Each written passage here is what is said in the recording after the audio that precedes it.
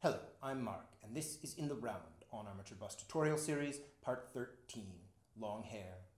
While the underlying principles for sculpting long hair are essentially the same as for short, requiring the division and subdivision of the masses into interrelated sections, see Part 12 of this series, the growth pattern of the scalp has far less influence on the sectioning. This is because the further hair extends off the head, the more it comes under the influence of gravity. Long hair behaves in accordance with its own material characteristics, its texture, weight, density of growth, etc., as they relate to its environment, the forms around which it falls, hair products and accessories, wind, water, dirt, etc., and could plausibly take or be styled to take almost any form. Because sculpting long hair both requires a high degree of stylization and permits more freedom than sculpting any other part of the figure, it is, in some respects, more similar to abstract sculpting than figure sculpting. To sculpt it effectively will require more direct consideration of the elements and principles of 3D design, line, mass, texture, unity, variety, rhythm, etc., than sculpting the features requires, the forms of which are dictated by the underlying anatomy, and which can be either correct or incorrect.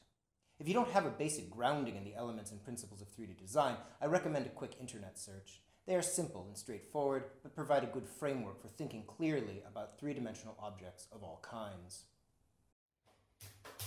Start building up the larger sections with your hands, ensuring that there is sufficient mass all around.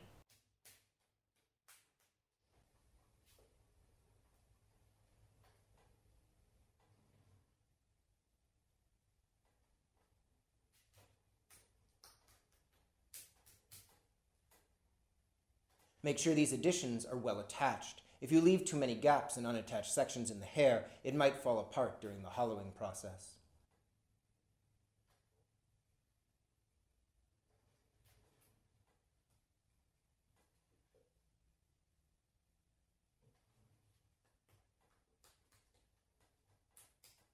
Pay attention to how the hair curls around, falls over, or splits at features like the ears and shoulder.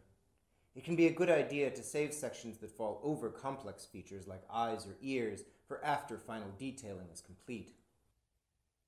Work your way down to smaller and smaller subsections, transitioning to loops, compression tools, and brushes to articulate them.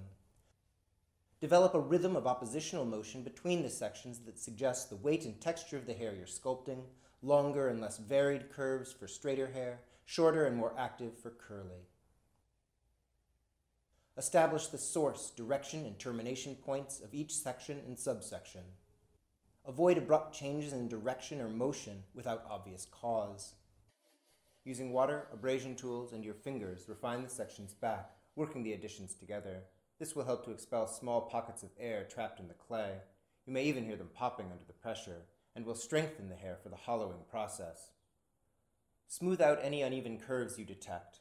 It's likely that there are many, particularly if you're sculpting complex hair, where the overall motion can conceal many small inconsistencies. It is generally easier to feel for these with your fingers than to seek them out with your eyes, and your fingers are almost always the best tools for correcting them. It's best to describe curves with a rigid hand and big, smooth motions from your shoulder or wrist, but you can rely on stiff bristle brushes where your fingers can't reach. As you work, try to maintain as much definition as you can while eliminating any ambiguous masses or curves. Though the sections will inevitably be less sharply defined after this refining pass, the relationships between them should be clearer. Rotating the bust, assess the proportions and the shifting relationships between profile lines as they eclipse each other. Do this from both high and low angles. Watch out for straight lines either in the individual sections or created by sequences of overlapping sections. Once all the curves are smooth and the clay well worked together, redefine the sections with compression tools, loop tools, and stiff bristle brushes. Note that between the tip of the finger and the back of the nail is an almost perfect 90-degree angle. You can use this to simultaneously define your sections and to articulate your curves. You can also try defining undercuts by carving deeply under the line of an overhanging section with a wood tool, then smoothing back with a stiff bristle brush. Recheck the proportions and the rhythms of the profile curves as you go, adjusting when necessary. Repeat these steps until you're satisfied with the sectioning. You can now take some time experimenting with textures if you'd like, but again, the final detailing will have to wait until after the bust is off the armature, which is what we'll be doing next time in part 14, removal, hollowing, and reassembly.